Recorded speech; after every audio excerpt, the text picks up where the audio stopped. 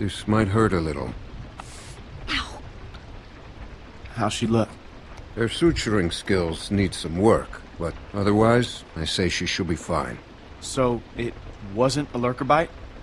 If it was, the fever would have already set in, and her temperature would be through the roof.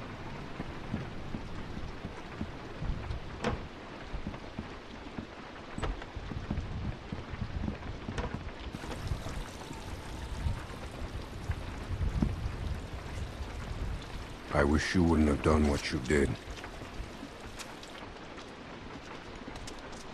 I was hurt, and you weren't helping. Because we considered you a threat, which you were. Maybe you still are. No, I'm not. We put you in that shed out of concern for the safety of our loved ones. And then you escaped and persuaded my daughter to steal from us. I'll give you the benefit of the doubt. But there are a few things you need to know about my daughter. Okay. She isn't like you.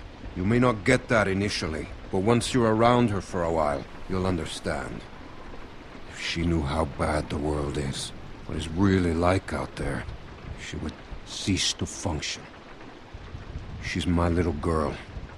She's all I have left, and I would ask that you stay away from her. I'm sorry. I didn't know. It's okay. You're forgiven.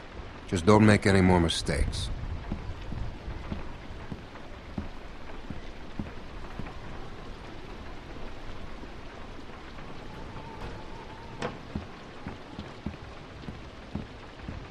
Hey, brought you some food if you're hungry.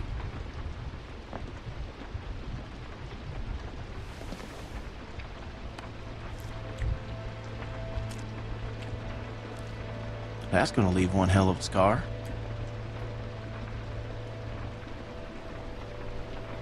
Better than losing it. Now, you can say that again. Scars? They're way cooler than stumps. What? Nothing. I just had a friend who lost his arm once. That's all.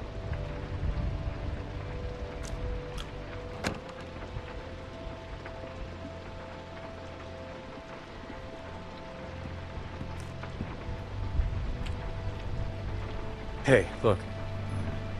I just want to say I'm sorry for being a dick out there. I got kind of aggro, and that was definitely not cool. Nick's been known to go off every once in a while. Don't hold it against him. Yeah, I guess we all have our moments. You definitely had one out there. You were just protecting your friends. I get it. Well, I didn't mean to be so harsh. I just... we had a bad experience once. We've all had bad experiences. Nick lost his mom. We took care of someone who got bit. It was my fault. It was no one's fault. We thought we could control it, but we couldn't. And then she turned, and his mom was standing right there, and she got attacked. And there was nothing we could do about it. Anyway, hopefully you understand.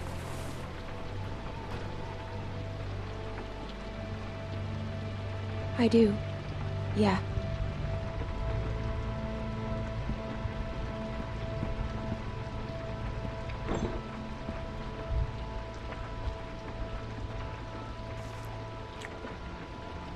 So, since you're pretty much on your own, what's your plan?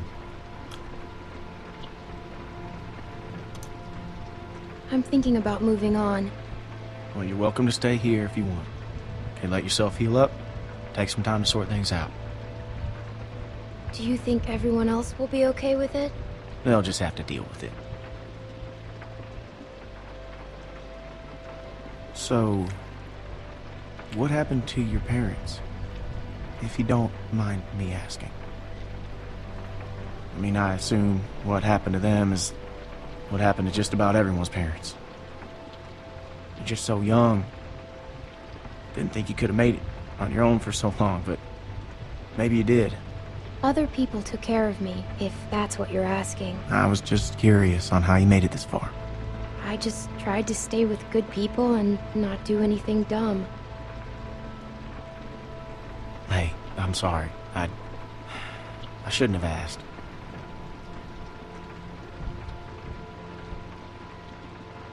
My parents went on vacation and left me with a babysitter.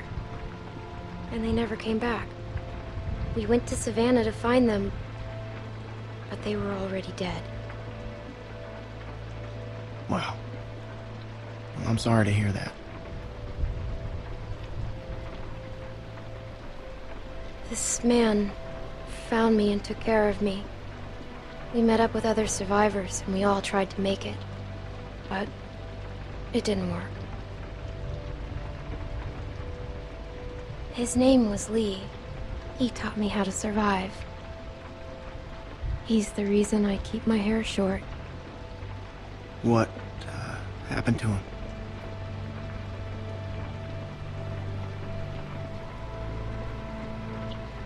The same thing that happens to everyone, but he saved me first, lots of times. Well, sounds like he was a real good guy. Yeah, he was.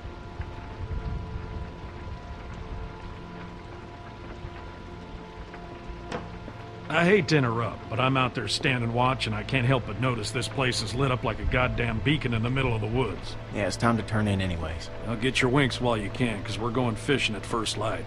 Couple fresh brookies for dinner? Wouldn't that be nice?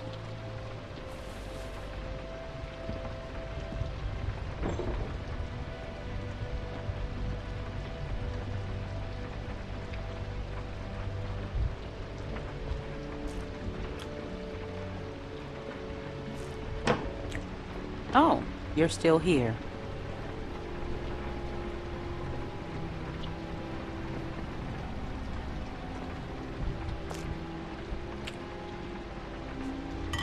I wouldn't get comfortable if I were you. Maybe you fooled everyone else, but not me. What? Who? Don't pull that shit on me. I'm not my husband. What? I'm sorry, I don't understand. Yes, you do. I just needed some help. Well, you got it. Now go. I won't stay long. Good, because I don't trust you. And stay the hell away from my husband.